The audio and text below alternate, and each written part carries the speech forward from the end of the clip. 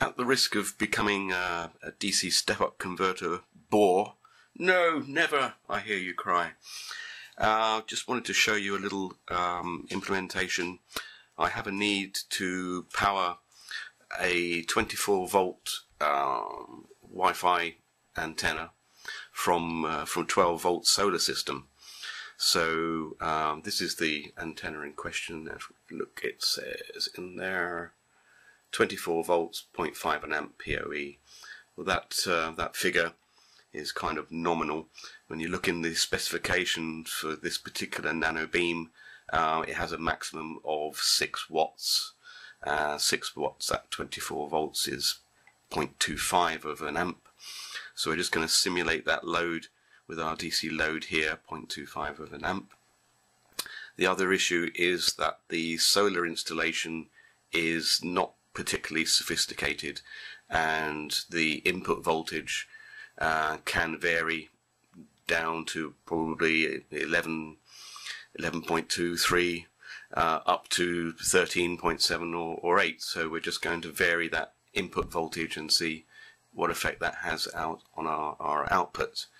The other piece of the puzzle, in the final implementation, this little PoE, just a physical adapter.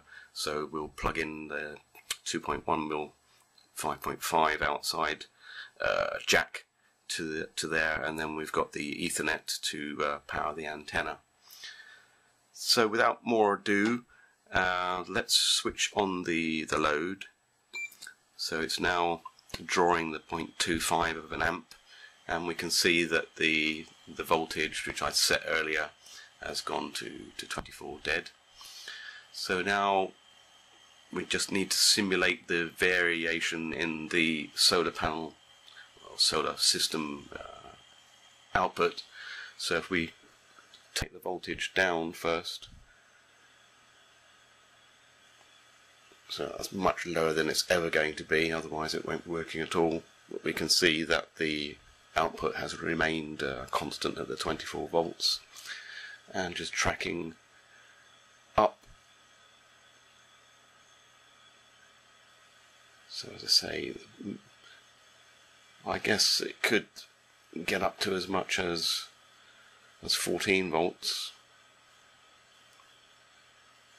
It does get pretty sunny around here.